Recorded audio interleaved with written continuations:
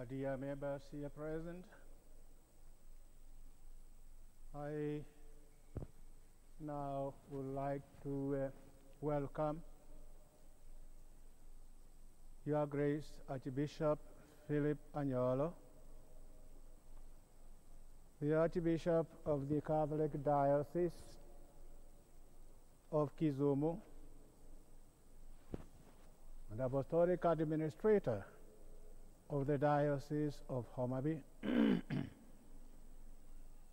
also who is here representing all the Catholic bishops in Kenya as we celebrate this Holy Mass for all people of God during this 15th Sunday in the ordinary time. Let us continue to pray for the entire world, our families, and our country, Kenya, that we may remain strong and faithful in our faith.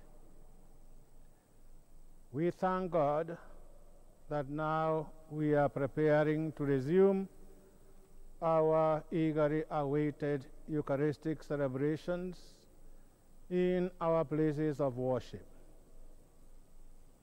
Let us ask the Lord then to guide us and to help us receive that new indication in the right way, as we will have most of our people going back for worship in their churches, as we shall hear later on.